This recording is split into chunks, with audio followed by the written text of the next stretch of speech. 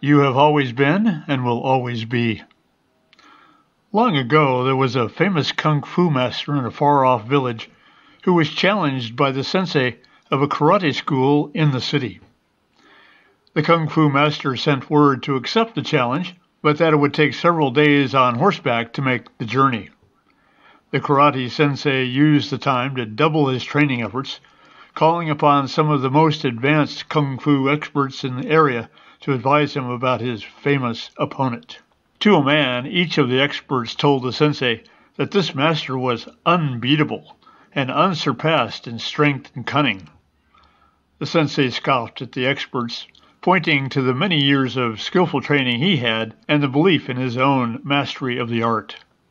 As the days passed in preparation for the contest, word spread across the land that the ultimate martial arts show was about to take place.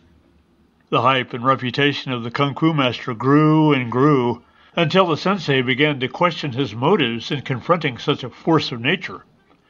He was surely to be defeated and humiliated in front of the whole city.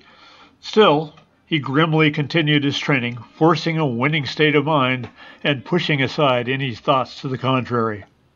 Finally, the day of the match arrived, and a huge crowd gathered around the staging place for the match.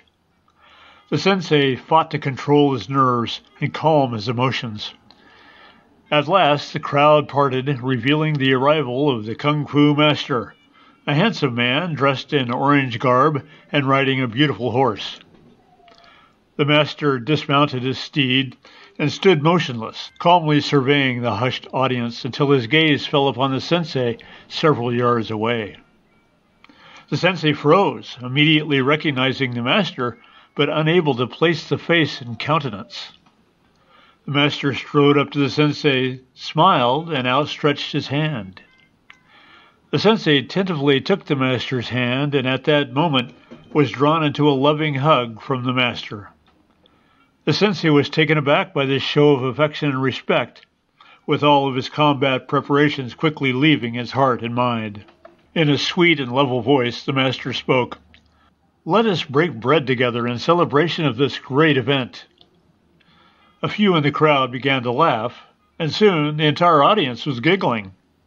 The sensei felt a huge wave of relief and love for the master, and suddenly the stage for the fight became the stage for a great feast of hundreds of delectable treats and gourmet courses, with master and sensei arm in arm like a reunion of long-lost friends. One of the kung fu experts slapped the sensei on the back and exclaimed, "Surely there is no opponent greater than love." The ego bravado of the sensei was no match for the embrace of the infinite love from the master, and points to the crux of human ego identification.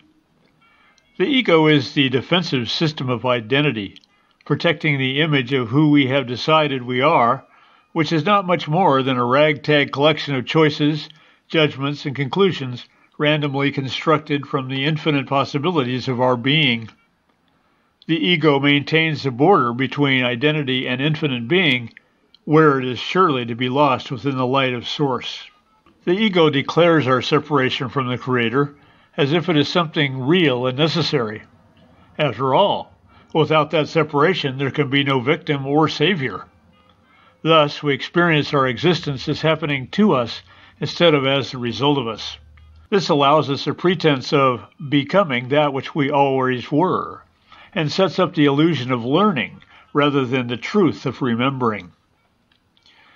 You have always been and will always be, but we allowed ourselves to be convinced of our mortality so as to learn our life lessons, when all along we were indestructible and all-knowing. We invited ourselves into the master-slave game and began defining ourselves accordingly, participating in such humiliations as aging, disease, pain, suffering, and limitation. At the heart of quantum living is the embrace of infinite possibility, and the grand potentials all of us possess for defeating the shallow ego constructs of identity, slavery, and death. It is a giving up, a surrendering of limitation that puts us squarely on the path to the infinite, or, at the very least, something greater. Question anything that limits or demeans. become the champion of freedom and the emissaries of love we are at our core. The possibilities are truly limitless, should we choose them to be.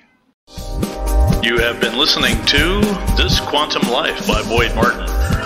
Brought to you by the Quantum Health Newsletter from Pure Energy RX. www.pureenergyrx.com.